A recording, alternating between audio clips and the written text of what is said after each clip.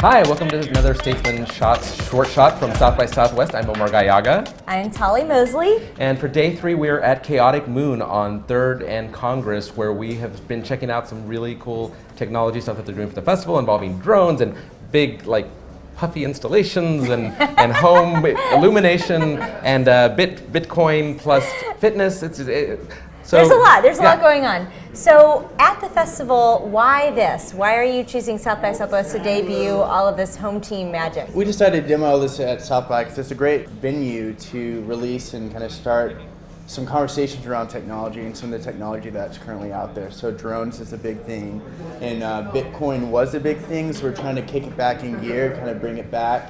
It's a little old school now. Yeah, like Sir Mix-a-Lot. Sir Mix-a-Lot's trying to get it back. But we're trying to, it's a nice way to combine two things and kind of get more user involvement in the emerging technologies that are around us today. And these are sort of proof of concepts. Like these are proof of concepts. Do people come in and like, I'll take 10, and you're like, no, that's not how we work. Soon.